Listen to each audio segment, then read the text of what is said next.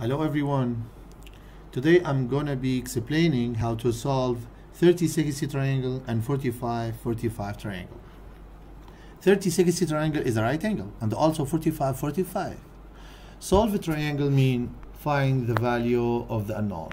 The word solve of any triangle of any shape, usually we find the unknown, the measure of the unknown angle and the length of the unknown side. We have sides today only, okay? I'd like to show you something. You are given one side of this triangle. This is a 30-60 triangle. You are given one side, hypotenuse, or the shortest side, or the medium side. And you have to find the length of the other two sides. Also here, in the 45-45 triangle, you are given one only side, and you will find the length of the other side. Let me show you how, in easy way. This is a 30-60 triangle. We have a theorem today. You have to know. In the right triangle, the length of the side opposite to the angle of measure 30 equal half length of hypotenuse. So if the hypotenuse is 2x, this really only is 1x. Okay? By applying Pythagorean theorem here, you can find the length of the third side by saying 2x squared minus x squared and then taking a square root, you will get radical 3x. Okay? So just you know one side of this, consider you know this side. Just multiply it by 2, you get hypotenuse 2x. Multiply this side by radical 3, you will get this side. Very easy. If you know this side, the hypotenuse, just divide it by 2, get back to the smaller one, multiply this by radical 3, you get this. This is a very easy way to find the unknown side. Let me show you. Square root of h, this side, equal square root of 2x squared, which is x radical 2. So this side is x, or this each of the sides x, the hypotenuse will be x radical 2. Okay? So the ratio is 1 to 1 to radical 2. 1 to 1 to radical 2, the ratio between the sides of the 45-45 triangle. Let's go to some sides and try to solve with me. Okay? Find the missing sides in the triangle. This is 30-60 triangle. Look this side, opposite to 30. So hypotenuse, it's a double, 16. Easy, very easy. This side, the side of the side opposite to 60 is this side radical 3. 8 radical 3. Very easy. Go to the next one. Now hypotenuse is 10. The shortest side is 10 divided by 2 is equal to 5. This 5 radical 3. Very easy. Just multiply this by radical 3, you get this one. Times radical 3. Finish. Yeah. It's double. So this is the shorted, this is the double.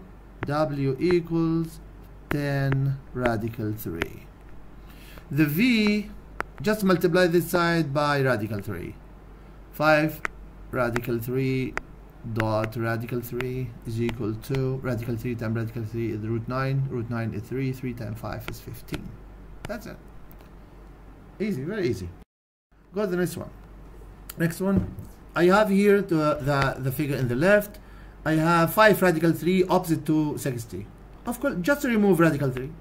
You will get this side. This 5. Easy. Or divide by radical 3. The hypotenuse is double. This side will be 10. Easy, very easy. This one is 9, opposite to 60. Just to divide by radical 3 to find the smaller one. Divide by radical 3, 9 over radical 3. And then you can rationalize the denominator if you want, or just leave it. This is the answer.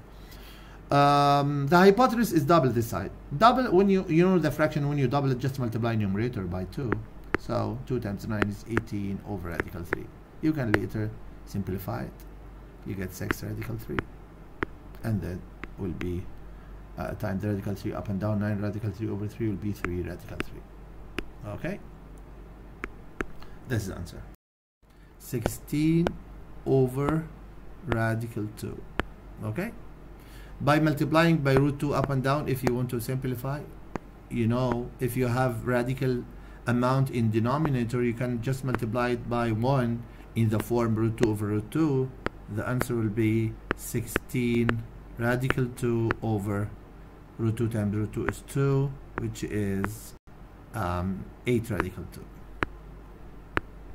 Okay, simply I give you now information. Just divide this number by 2 and multiply it by radical 2. So this is 8 radical 2. Of course, the same side. If you calculate this one, this is the same. Here, so this is 2 radical 2, and this multiplied by radical 2, you will get it 4. 2 root 2 root 2 is 4. This is 4 divided by radical 2, 4 over root 2, and this one is the same, 4 over root 2. Okay? I think this is all for today. So it's a very easy ratio of the sides of the 45-45 triangle and the previous one 30-60 triangle. Just you can go practice on this by solving many questions. Okay? Thank you for watching this video, and if any topic you like to explain, please let me know in the comments below. Thank you so much. Goodbye. Are equal always.